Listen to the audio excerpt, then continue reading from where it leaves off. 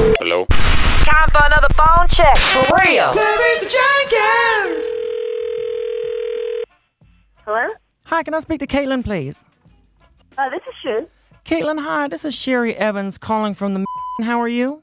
Great. How are you doing today? I'm doing good, thank you. I know that you have a wedding reception coming up here this weekend, but I needed to talk to you about a circumstance that has arisen.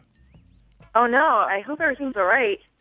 Yeah, everything's fine. We're just running into a little bit of a situation. See, what had happened was we have an event that is happening the day after your wedding reception. It's a petting zoo. It's an indoor petting zoo for children of the lesser-minded. And what has happened is that the animals have been delivered. They're already here. That's the reception hall that I would be in at my wedding? Correct. Now, before you panic, I just want to let you know that they are going to be quarantined off to a side in a fenced, enclosed area. And I promise you there will not be a problem. Yes, that is going to be a problem because my soon-to-be husband and I, we have both paid to have a reception that is just ours, not with a petting zoo there. Understand, ma'am. I understand your concern. This is just a situation that we ran into, and I apologize, and I'm willing to compensate you for the trouble. What type of animals are going to be there? Typical petting zoo animals. There's 2 goats, 3 or 4 chickens, and some rabbits.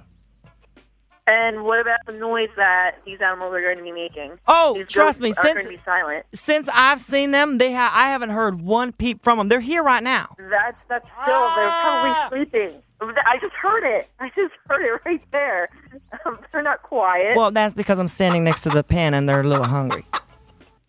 Is that a chicken in the background right ma'am, now? listen. I understand this inconvenience, and I'm sorry about that. I promise you, to goodness, glory be to Jesus, that we're going to make this the most special day possible for you. They're going to be fenced off. There's going to be no problem. But it is going to be a problem because I had enough tables set up. I just hear it again. That's not possible. I can't be dealing with this right now. I have to prepare for my wedding coming up this weekend, and you're telling me that there's a problem with your facility? That's not going to do for us. You have to cancel it. We have booked this so many months in advance. You have to accommodate me. Good boy. Good. You're not even listening to me right now. You're talking to the freaking goat. Look at you, your head. I'm sorry, what were you saying? Are you kidding me? Ma'am. What? Calm down. No reason to get down. You can't tell me to calm down. 3 days before my wedding, you're telling me that there's going to be a damn petting zoo? No. I'm just telling you that to calm down because you just been phone checked. Excuse me? Boom! You just been phone checked. Clairissa Jenkins, yeah, baby.